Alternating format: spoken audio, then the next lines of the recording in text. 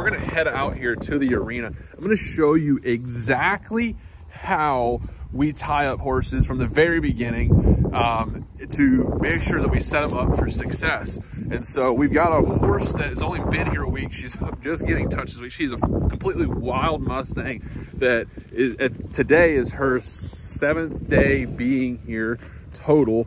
Gavin, a student of mine, is putting the work in on her. I'm overseeing, mentoring him, showing him the process. And I'm going to show you exactly how we have this set up to where we can teach this horse to stand tight, to be safe, to not get hurt, to not get injured, and ultimately to be able to find that release and not develop lifelong problems like pulling back and all sorts of that silly stuff, right? So let's go over here. I'm going to show you what we got going on. And hopefully this will help you and your horse. If it does, be sure to hit that follow button, like, subscribe, leave us a comment. Let us know if you have any questions, what you thought of the video, if you liked it, if you didn't like it, and whatever. All right, guys, let's get to it.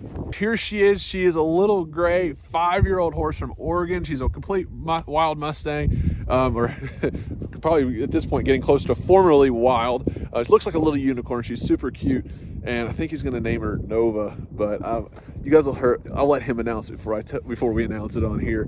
And so what you guys will see is that she has a lead rope, a long lead rope that's snapped to her halter, and then it runs up. Gotta get this right because it's all backwards. Runs up to this joist where this metal is, and we run that rope through the middle there, and then it runs down right there, tied to that fence, right? So if anything ever did happen, right, where this horse might fall down, might get themselves in a real predicament, we have it tied.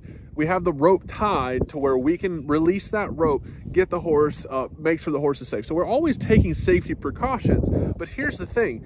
The horse is tied up to a rope that is elevated, right? It's completely elevated. So if the horse sat back on it, it's going to pick up on the base of that horse's jaw, and then the horse, it's not going to pull on the pole, right? So many people don't realize how much harm it can do to a horse to have all that pole pressure and ultimately cause a lot of damage to that central nervous system. And even research is finding it's causing undiagnosed lamenesses in horses because of previous damage done to the horse, and oftentimes due to pulling back.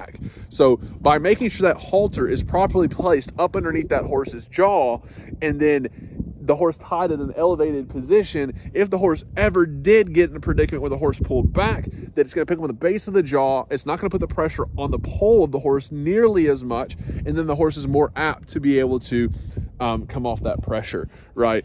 One way to really get a horse hurt when you're first teaching them to tie is to tie them to a post that is like this out here, that is more level, because when they stick that and they pull back, they can lock up in the stifles. So that's a big problem.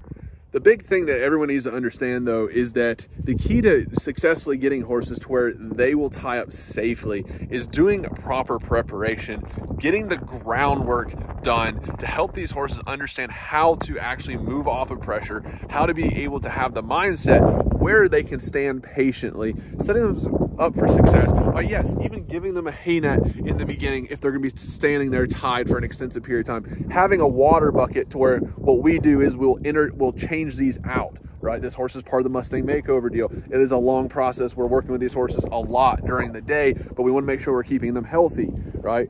And over time, she'll be able to stand there with nothing to do, right, for a certain period of time and be completely fine and not dig a hole, right? But it's about understanding, working with the horse from exactly where they're at, doing what you have to get that horse properly prepared, going through your groundwork. And if you're sitting there going, I don't really know what groundwork I should be doing, I will link a free ebook down below. It has video access to the first 5 exercises that I teach all of my horses, which is exact exercises that we have taught this mare right here to get her prepared to be tied. So I'll link that down below if you'd like that, or you can get the link in my bio.